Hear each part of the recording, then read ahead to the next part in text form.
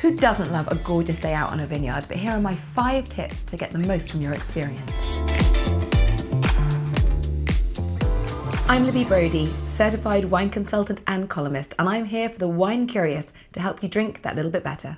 So wine tourism has never been bigger. You can visit vineyards and wineries all over the world, and in the UK there's been a massive boom with hundreds of vineyards and wineries popping up all over the place.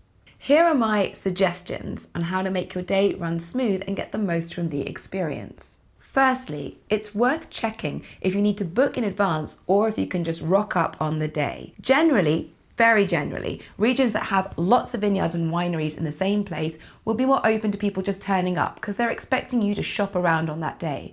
Whereas vineyards and wineries that are more remote, they might be laying on a bit more of a hospitality aspect and expecting you to spend the whole day there, so they may need a call in advance. Point 2, dress code. Yes, really, dress code. There isn't one that's set exactly, but there are definitely some top tips for you here. Layer up, that's number 1. Because if you're doing a full tour, you could be sitting outside, sipping some gorgeous wine in the sunshine, and then you could be down in a freezing, chilly cellar. So bring that cardigan, bring those layers. And also, and this is just from experience, don't do what I did the first time I went to professional tasting and wear something like this. White, frilly, scarves that hang down, just in case you decide to use that spittoon. I did that the first time I went to a professional tasting, massive splashback.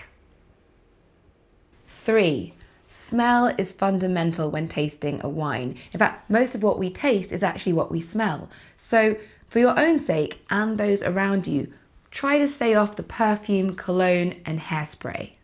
Taster pours are meant to be small. They're not a full glass of wine. This is expected. They're not trying to con you. It's because firstly, there should be enough space for you to be able to swell your wine and get air into it.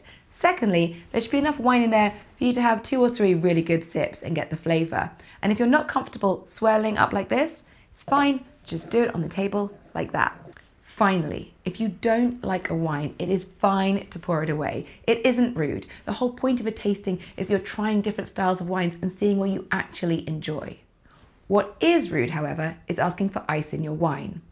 It's fine to do this at home, but the winemaker has spent years perfecting and making this wine, and they're serving it to you as they want it to be drunk. So if you're going to want ice in your wine, do it at home.